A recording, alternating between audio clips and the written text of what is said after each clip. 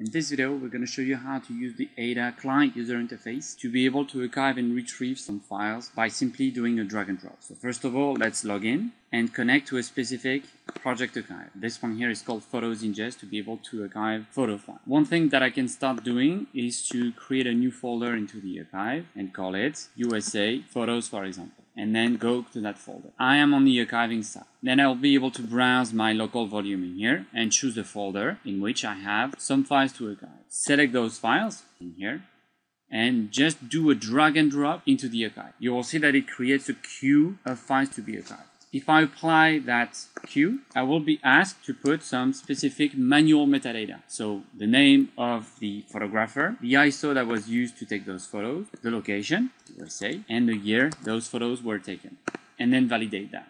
Clicking on messages, you will see a new archiving job that has been created and it's already been archived. You can see that it archived all those back to the archive. You will see that those files have been archived and there are no reference in the database. To be able to retrieve, for example, those two files, I will switch to the retrieval mode and then connect to a folder on my machine, a local folder. Let's restore all that to one called restore. So the restore is going to be as simple as just doing a drag and drop of those two files into the local folder and apply the queue. Like the archiving, you will see a message in here showing you that the retrieval is actually running.